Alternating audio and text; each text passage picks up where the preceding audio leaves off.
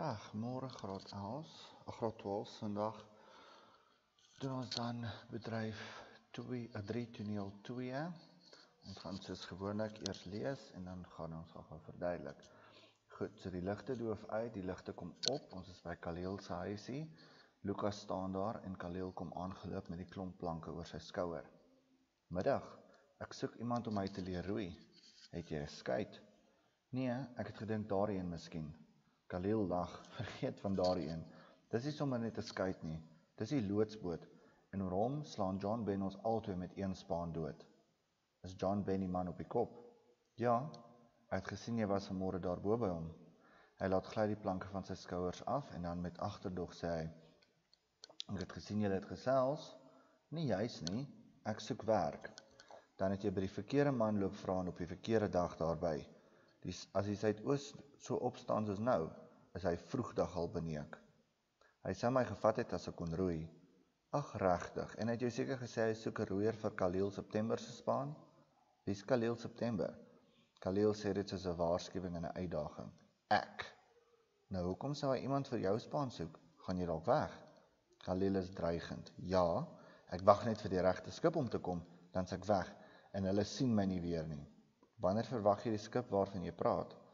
Dit kan ander jaar wees, dit kan ander week wees, dit kan môre wees. Die oomblik dat hy kom, klim ek op hom en dan kan jy my span vat en kan jy en John Ben kyk hoe ver julle kom. Lukas baai. Ek soek nie 'n ander man se werk nie, ek soek my eie werk. Loop soek dan werk daar agter op die dorp by Tensin se plek. Hy is hulle 'n wit vlag as hulle arbeiders soek. Hulle sal jou vat. Vir wat se werk? By die nuwe kaai se maak. Ek sien hulle begin al klip aanry. Ek wil nie klippe dra nie. Ek soek werk hier by die water en by die skei. As ek na die klere aan jou lyf kyk, lyk jy vir my soos een wat uit die bos gekruip het. Ek kom uit die bos, ja, maar ek is klaar met die bos. Ek sal vir min geld en kos en blyplek werk en ek sal hard werk. Ek is gewoond aan hard werk. Luister, geld het ek nie om jou te betaal nie, maar kos en blyplek het ek baie, as jy dalk vir my wil kom werk. Wat se werk? Oesters uithaal, vis vang, vis skoonmaak en droog. Ek dog jy's 'n roeier. Ek is 'n roeier ook, maar ek sien nie kans om te leef op wat John Ben ons betaal nie. Ek maak my eie ekstra soos ek wil. Ek sal vir jou werk as jy my leer roei. Bly weg van die water af, houtkapper. Jy het gewone bloed in jou are. 'n Man moet soutbloed hê voor die water jou vat. Ek weet. Kaleel loop sy huis in en Lukas volg. Kan jy ordentlike bosbokstrik stel? Ja, die skepe betaal goed vir toutjiesluis. Kan jy bloubokkies strik stel? Is jy dan bloubokkies ook? So 'n paar, ja. Ek stel nie bloubokkies strikke nie. Kaleel vererg hom. Jy het tog eers begin werk en dan wil jy al uitsoek wat jy wil doen. Ek stel nie bloubokkies strikke nie. Ek sal ander werk doen. Die Lord of the Isles se kaptein het my laas 6 shillings betaal vir 'n bloubokkie. Waar kom al die skepe vandaan? Party kom ver, party loop kus langs, van hawe tot hawe. Wat gebeur as al vandag in hierdie storm 'n skip wil deurkom? Nie eers 'n koolvreter sal dit vandag naby John Ben se rooi vlag waag nie. Wat is 'n koolvreter? Stoomskip, sonder seile. Hy spoeg hatig sywaarts, sommer vuil goed. Jy het gesê jy wag vir 'n skip. Ek het ja, ek wag hom al jare lank in. Jy sê hier kom so baie skepe aan. Is dit 'n sekere skip waarvoor jy wag? Jy sal nie verstaan, jy houtkapper. Jy weet van niks. Jy praat duister, Kaleel, maar miskien verstaan ek beter as wat jy dink. Lukas loop en die mis begin opkom oor die see. Nina kom opgehardloop en sy het 'n blou rok met blommetjies aan en 'n dik swart sjaal om haar skouers. Lukas, ek het jou gesoek. Sy gooi haar arms om hom. Lukas sê dan op band. Haar lyf was teen myne en ek het myne voel antwoord gee. Was ek van my verstand af? Hy stoot haar weg en sy vleg haar vingers deur syne. Hy praat dan gewoon. Waar die duiwel kom jy vandaan? Ek soek jou al daar lank. Ek het begin glo dat jy seker maar weg is. Die laaste wat ek van jou gehoor het was by Miss Weatherbury toe jy sommer net weer aangeloop het. Vir wat het jy dit gedoen? Maar jy het my gesê ek moet vir pa loop sê jy kom nie weer terug nie. Jy het my dan gestuur. Ek het toe maar net 'n bietjie langer in die bos gebly, dis al. Waar in die bos? By die ou plek. Sy los sy hand en draai weg. Dis nie meer soos eers nie, Lukas. Die mondvlekkie is vals geroos, die bottels is vuil en van die torre ingeneem. Ek het hulle toe maar begrawe. Miskien gaan ek ook nie weer terug bos toe nie. Nina, hy kan sy oë nie van haar weghou nie. Nina, jy kon nie meer as 2 maande in die bos gebly het nie. Waar was jy? Nog. Ek het op die dorp gewerk. En dan met 'n skuldige laggie sê sy, by die winkel waar ek die slaggie mondvleitjie gesteel het, ek werk nie meer daar nie, ek het geloop. Daar kom te veel snaakse seemanne in, wat nie plek vir hul hande het nie. Jy moet terug gaan huis toe. Ek is terug by Miss Weatherbury, maar nie as 'n bediende nie. Ek is nou haar companion. Lucas is verlig. Jy is veilig by Miss Weatherbury. Nina, bly daar. Nina, kyk hom vas in die oë. Waar anders kan ek gaan? Ek weet nie, dis nie reg dat daar nie vir jou 'n plek is waar jy nie verleë hoef te wees nie. Ma het daarom gevra of jy slaapplek het. Die seeman daar by die kaja sê jy woon daar en werk vir hom. Ja, ek kan seker dieselfde vra as jy, waar anders? Jy beter bid dat pa dit nie uitvind nie. Of hy uitvind of nie, ek gaan nie terug huis toe nie. Kom, ek sal saam met jou stap tot by Miss Weatherbury se hek. Maar ek was op pad na jou toe, met 'n boodskap. Wat 'n boodskap? Sy is so mooi. Daar het iemand uit die lange kloof na jou gesoek. Sy hom stip dop om te sien hoe dit hom tref. Ek het hom by Eysterhout rug in die harde pad gekry. Wie? Hy sê sy naam is Laikie van Baas Petrus. Wat wou hy hê? Wat wou hy hê, Nina? Nina met 'n hoën laggie om haar mond. Hy het gesoek na Benjamin Komuti, wat eers in die lange kloof gewoon het. Hy het gesê hulle het hom gestuur om vir Benjamin Komuti te kom sê van sy broer wat dood is. Sy broer David. Lucas sê dan op band, David was dood. David was dood. Dood. En dan echo dit verder en hy praat dan weer normaal. Ek gaan vir 'n paar dae lange kloof toe. Kom jy weer terug? Ja, wanneer? Ek sal seker so 'n week wegbly. Wanneer gaan jy? Ek wil eers 'n vis vang om saam te neem. Jy sal moet gou maak. Willem het kom hout aflaai. Hy sê pa sal eergister van die huis af weg om my en jou te kom soek. Eintlik vir jou. Het jy vir Willem gesê waar ek is? Nee, ek het gesê ek dink jy is saam met 'n skip weg. Miskien onthou die mense in die lange kloof jou nie eers nie. Dan sou hulle nie van David laat weet het nie. Miskien herken hulle jou nie eers meer nie, of jy hulle nie. Ek sal hulle ken. Miskien woon hulle nie eers meer op dieselfde plek nie. Dan soek ek hulle. Waar? Tot ek hulle kry. Hoekom? Lucas kom stadig oorent. Hoekom vra jy, Nina? Hoekom vra jy al die dinge, Nina? Sommer. Ek is bang jy kom daaraan en dan sê sy verwytend. Jy het nog altyd teruggegaan het, Lucas. As ek jou nie destyds uitgebring het nadat ek jou die pad gewys het, nie sou jy eerder gegaan het. Hoekom het jy my daai dag uitgebring? Ek weet nie. Miskien is dit waarom ek nou haastig is dat jy moet wegkom voor pa jou kry. Ek loop nog voor dit donker is. Pas op vir die olifante. Veral by Jim Reed se draai, net voor kom se bosse pad uitdraai. Dit is een van hulle deurlope daarheen. Ek sal uitluister. En moenie in die donker probeer om in 'n boom te kom nie. As hulle jou jaag, trek jou baadjie uit en gooi neer en vlug wind af. Daar sal genoeg tyd wees om weg te kom solank hulle jou baadjie vertrap. Ek weet, Nina, jy is darm nie al een wat hulle nikke leer ken het nie. Ek weet meer van hulle gevaar as jy, Lucas. Ek was langer in die bos. Jy moet by Miss Weatherbury bly. Waar anders? Ek sal na jou verlang, Nina. Nina met gedooie aanvaarding. Ek dink nie jy kom weer terug nie, Lucas. Lucas is onrustig. Waarom sê jy so? Ek weet nie. Dis of jy al klaar weg is. Waarom gaan jy terug lange kloof toe? David was my broer voordat ek geweet het Willem en Christoffel is my broers. Hoe kon hy jou broer gewees het? Hy was bruin. Hy was nog altyd my broer. Goed, kom ons verduidelik. Right, so, the first part is really not so super important. It is more to do with how Lucas and Khalil September basically became friends, okay? So Lucas was looking for someone to teach him how to row. He then met Khalil. Also important to note at this point up to here, Lucas did not know that he was actually speaking to Khalil September because they didn't introduce each other or themselves. Goed, so Lucas is talking about learning to row. He needs a boat. Khalil says that he shouldn't even think about using the one down there that he was pointing to, because it's not just any boat, it's the loodsboot. It's the boat that John Ben uses to guide the ships into the harbor. Okay, we see here that Lucas and John Ben was talking this morning, and Khalil is a little bit suspicious of what they were talking about. We'll look at that in a little bit again.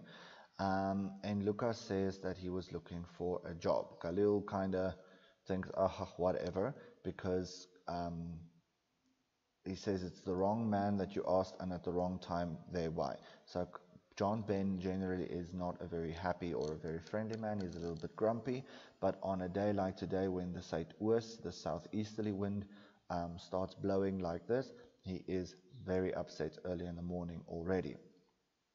Lucas then says kind of the wrong thing, because he says he would have taken me if I could row. Khalil then says, oh, and he's probably looking for a rower to take over Khalil September's oar, in other words, the space in the rowboat. Lucas then asks who it is, and Khalil says to him, it's me. Lucas doesn't really understand why anyone would be looking for a replacement for Khalil September, and he asks him if he's going away. Khalil then explains to us that he's just waiting for the right ship to come, and then he will be gone forever. He explains to us that he has waited for it for a long time already, and that the moment he gets, or the ship arrives, he is gone. Lucas then tries to flatter him, or tries to ease the situation by just saying, I'm not looking for someone else's job, I'm looking for my own job. Khalil suggests Tenson's place, where they usually have a white flag on if they are looking for laborers. The work that they're busy doing is they're busy building a car. You can go and look in the English translations for what that is. I explained it there nicely. Lucas doesn't want to do that. He wants a job here by the water. Khalil can deduce from Lucas's clothes that he comes from the forest. And Lucas says, yes, but I'm done with the forest. Nee, hy's klaar met die bos. He then says he'll work for very little money, for food and for lodging. But Khalil says, I can't pay you because I don't have money, but you can work for me for food and lodging. Lucas wants to know what he is going to do, and Khalil explains to him in that line, taking out oysters, fishing and cleaning and all of those things. We can see that John Ben does not pay them very well, because he says, I don't see my way open to just live off what John Ben pays us. So he makes any extras the way he would like to. Then Lucas says, I will work for you if you teach me how to row. Now, in this case, we see some of the superstitions regarding the ocean dwellers, or the sea dwellers, shall we say, the sailors and so on, what they believed. So he says to Benjamin, you have normal blood in you. You have to have salt blood before the water takes you, which means they believe that if you do not grow up by the ocean or near the ocean, or learn to row from a young age, then you will not be able to learn how to row, to be able to sail, because the ocean will take you. In other words, you will die on the sea. Khalil then asks Lucas if he can set proper bosbokstrikke. Bosbok is a bushbuck, and we see why he wants to do that. He wants to make tokies vleis, which is kind of like biltong, because the ships pay a good amount of money for that. Then they talk about blauwbokkiesstrikke. Okay, now blauwbokkies, for those of you that don't know, is an extinct antelope. It used to live in the forest environment, and people hunted them to extinction because they were easy to catch and easy to shoot. Interestingly enough, if we look at what Lucas says here, he says, ek stel nie blauwbokkiesstrikke nie. Now, why would he be able or be willing to set a bosbokstrik but not a blauwbokkiestrik? In that, again, we see some superstitions of the forest. In the forest, they believed that blauwbokkies, if you kill a blauwbokkie, you are cursed. You bring bad luck upon yourself and your family. So the people in the forest did not want to kill blauwbokkies. Even though Lucas has said that he is done with the forest, we see that he still believes strongly what they believed. Okay? Lucas then asks again about where the ships come from, and he asks about if a ship wants to get into the harbor. Now remember in Act 3, Scene 1, I explained to you that at Neisna you have the two high cliffs that the ships need to go through to get into the harbor. Okay? So he wants to know what's going to happen if a ship tries to get through in the storm. Khalil says not even a kwilvreter would try and get past John Ben's red flag. The red flag indicates obviously not safe to come in. Lucas doesn't know what a kwilvreter is, so Khalil explains to him that is a steamship, those without sails. And by what he does, he spits towards the side and says they are sommer rubbish. We see that he does not very much like these ships. Okay?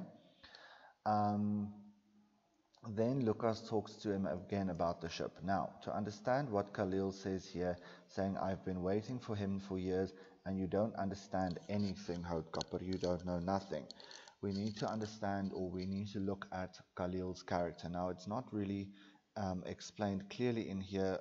I'm assuming the writer assumed that you would have knowledge of the novel by the time that you went to watch the drama. But Khalil September is skew, so he has a disability with his eyes. And in those days, if a person was skew, they were labeled as having the evil eye, which means that no ship captain would ever take Khalil September on his ship, because according to the sailors of the time, people with the evil eye would lead them astray. They believed one eye is looking at the devil and the other is looking at the horizon. So where would they be sailing to? And that is what Khalil September means, like you know nothing of the lore of the sea. Goed. Then Lucas leaves and we see mist on the ocean. Okay.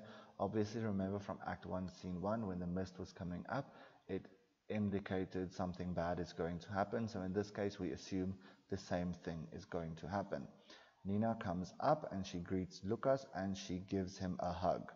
But when she gives him a hug, Lucas says something that no brother should ever say about his sister. And he says, her body was against mine and I felt mine give answer. Now, this basically just means that he realized that he has feelings for Nina. So he knows this isn't right, so he pushes her away, but she then puts her hand in his. Lucas wants to know where she was, and she says that she was looking for him, and then he's like, but no, you were with Miss Weatherbury, and then you just went away again. And then Nina is kind of confused and says, but you then asked me to go to Dad and tell him you're not coming back. I just stayed in the forest a little longer. Now Nina's words here says she was at the old place, in other words, the place where they had their little bottles and things. She leaves his hand and turns away and then says, it's not like it was anymore. She says the mondfluitjie, the harmonica, has rusted and all the bottles are dirty and have been taken in by insects, or the insects are living in them. And then she gets to this part where she says, ek het hulle toe maar begrawe, I buried them. This means that she is burying her life in the forest. She is symbolically giving up her life in the forest. She's starting a new life away from the forest. Okay, so this indicates a new stage in Nina's life. Throughout the scene, you see things like where Lucas says he cannot keep his eyes off of her, which strengthens the idea of the feelings that he has for her. Nina explains to him that she was working at a shop in town where she stole the harmonica, which tells us that Lucas did not give her the 5 shillings to buy the harmonica like we thought in Act 3, Scene 1. She says that she left there because of all the weird sailors who do not have a place for their hands, or who become a little bit too handsy. Lucas wants her to go back home so that she will be safe there, but she says, I am back with Miss Weatherbury, but now I am a companion. For those of you that don't know what a companion is, old English people or old rich people basically in those days would hire someone like Nina, for example, to sort of be their friend. So if they would go to dinner parties, they would have someone to go to, or having a walk, they will be able to walk with that person or something like that. Lucas is relieved when he hears that because he knows she's safe there, and he tells her to stay with her. And Nina looks him dead in the eye and says, where else can I go? So we know from this that Nina knows that she has no place else to be. The rest of this isn't that important up to here, where Lucas says he will go with her back to Miss Weatherbury's house, and she says, but I was actually on my way here. I brought you a message. So he asks what the message is, and again thinks, oh, she's so pretty. And then she says, someone from the Lange Kloof came to look for you. And she's looking at him to see how he reacts to hearing that someone from the Lange Kloof went to look for him. And then the message came, and she says it with a kind of a grin on her face, as if this is very funny to her. She says that he was looking for Benjamin Kumuti, as if to say, who the hell is Benjamin Kumuti? There's no such thing. And then she tells him the bad news that his brother is dead, his brother David. Now, we said the mist on the scene indicates bad luck or something bad that's going to happen. So two bad things happened in this scene. The first bad thing that happened was Lucas realizing his feelings for Nina, which he knows is not going to work. And then secondly, the information that we get about David's death. Even though the writer doesn't expressly tell us what Benjamin feels, we can still see what he feels, because he says, David was do it, David was do it, and then the do it echoes. So by the repetition of David is do it and the echo of do it, we see that Lucas is shocked by the news. Okay?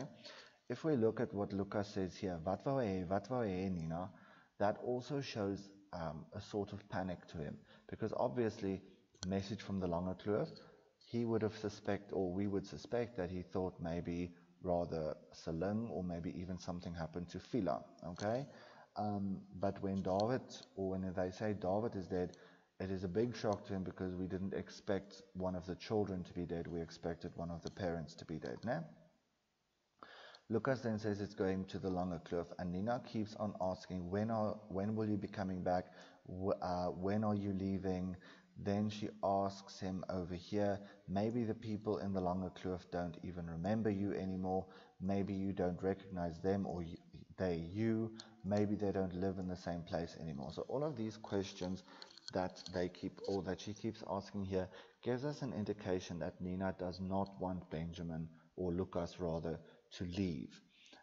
We don't understand why 110% yet, but we will in the next section. So Lucas then asks her, why are you asking all these questions, Nina? And she says, sommer, because I'm scared you're going to leave, and then ... Now, if we need to complete the ... that could be something like, I'm scared you go and you don't want to come back, or you forget me, or I will never see you again, or anything like that. And then, as if to blame Lucas, she says, you always wanted to go back, even and if it wasn't that time that I brought you out when I showed you the road, you would have left. Brought you out meaning told on you, told Dad where you were going. Then Lucas asks her, but why did you tell me, or tell on me that day?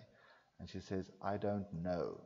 Maybe it is why I am in a hurry for you to get away before Dad finds you. Now, if we look at what Nina says throughout this part, the questions that she asks and all of those things, one can start to assume that she's asking these things because she might actually have feelings for Lucas as well. So there's a very strong possibility here that the feelings that Lucas has for Nina, Nina also has for Lucas. And by saying that she already told on him that time because of the feeling that she had, we can assume that she's been having these feelings for quite some time, a lot longer, of course, than what Lucas is having these feelings for. Although it is just speculation, it is not fact, it seems to be the way. The rest of this part then is just the discussion of what is going to happen. Nina giving him advice, telling him to look out for the elephants, and if there are elephants, what he needs to do. Lucas then tells her to stay with Miss Weatherbury, and she again says, where else? There's no place else for me to go. And then he says this is the only time that he really utters anything about his feelings. And obviously, it could be just brother to sister, but he says, I will miss you, Nina. And Nina, it says there, gedwee aanvaarding, it's like, I don't really think you are going to miss me kind of feeling that she gets. But she says, I don't think you're coming back again, Lucas. And Lucas is uneasy, asking her, but why do you say so? And she says, well, it's like you've already been, or like you're already gone. So we can see that she already picked up in just this one scene between the interactions between her and Lucas that Lucas is distant from her. And obviously Lucas is distancing himself from her because of his feelings. He doesn't want to cause any issues with his feelings. She then asks him why he's going back to the Lange Kloof. He explains that David was his brother, and she again doesn't understand how someone of color can be his brother. She doesn't understand that there can still be that brotherly bond between two people despite which race they were. And here we see that Lucas never stopped loving his family, because he says, Lucas has always been my brother. Okay, so this is Act 3, Scene 2. We will, in the next video, then explain Act 3, Scene